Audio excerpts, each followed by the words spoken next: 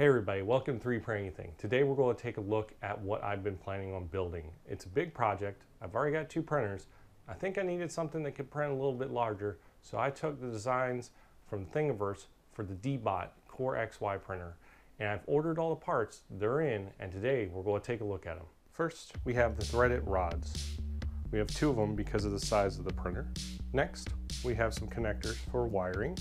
We also have 2 Bowden extruders, a small fan, anti-backlash connectors for the platform, 2 heaters for our hot end, a auto leveling sensor, 1 end stop, 2, 3, 4, 5, 6, all optical, LED light strip, can't quite remember what for, thermal grease, springs, 1, 2, 3, 4, 5, 6 spools of wire, rubber feet, T-nuts, LCD screen.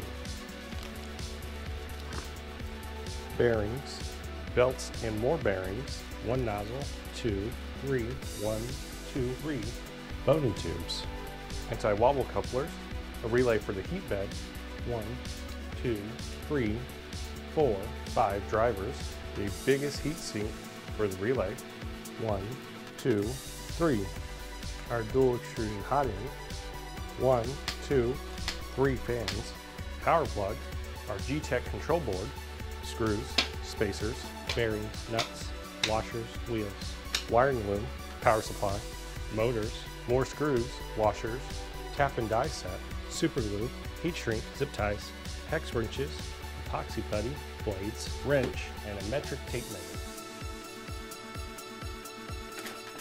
Cork board for insulation, a heated build platform,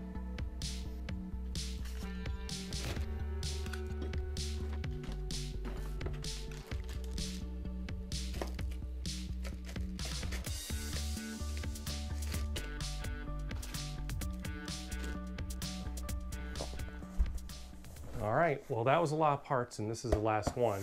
These are the main frame for the new 3D printer.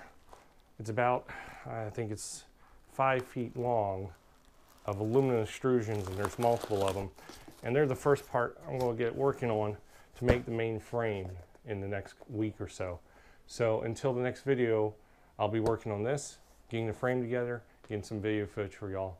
And I hope you enjoyed today's video. So until next time, keep on printing.